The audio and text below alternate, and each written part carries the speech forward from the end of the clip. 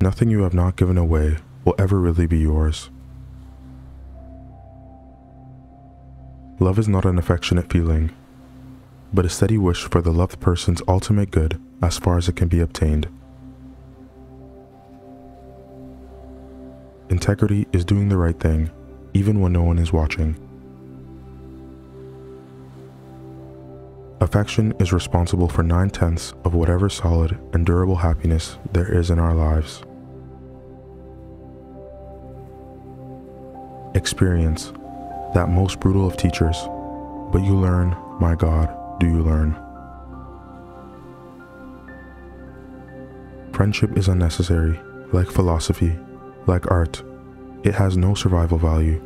Rather, it is one of those things which gives value to survival. What draws people to be friends is that they see the same truth. They share it. This is one of the miracles of love. It gives a power of seeing through its own enchantments and yet not being disenchanted. You are never too old to set another goal or to dream a new dream. Education without values, as useful as it is, seems rather to make man a more clever devil. We do not retreat from reality, we rediscover it. What saves a man is to take a step, then another step. If you look for truth, you may find comfort in the end. If you look for comfort, you will not get either comfort or truth, only soft soap and wishful thinking to begin, and in the end, despair. I do not believe one can settle how much we ought to give.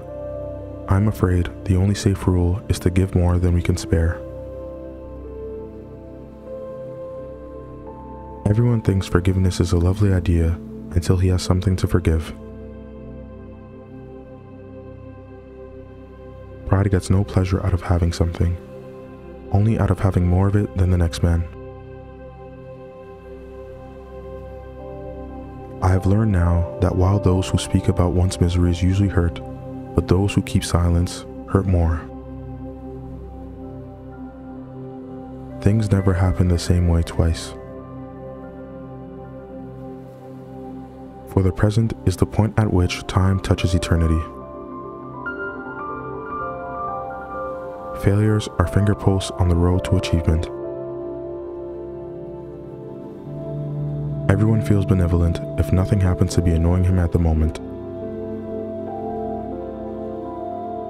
Do not waste time bothering whether you love your neighbor. Act as if you did. As soon as we do this, we find one of the great secrets. When you are behaving as if you love someone, you will presently come to love him.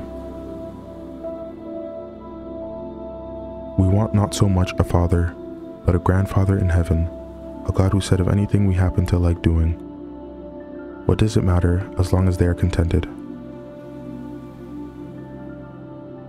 I believe in Christianity as I believe that the sun has risen, not only because I see it, but because by it I see everything else. The Christian does not think God will love us because we are good, but that God will make us good because he loves us. Though our feelings come and go, God's love for us does not. I think he made one law of that kind in order that there might be obedience. In all these other matters, what you call obeying him is but doing what seems good in your own eyes also. Is love content with that?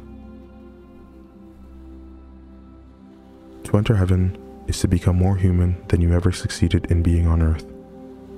To enter hell is to be banished from humanity. You don't have a soul. You are a soul. You have a body. If we find ourselves with a desire that nothing in this world can satisfy, the most probable explanation is that we were made for another world. It is when we notice the dirt that God is most present in us. It is the very sign of his presence.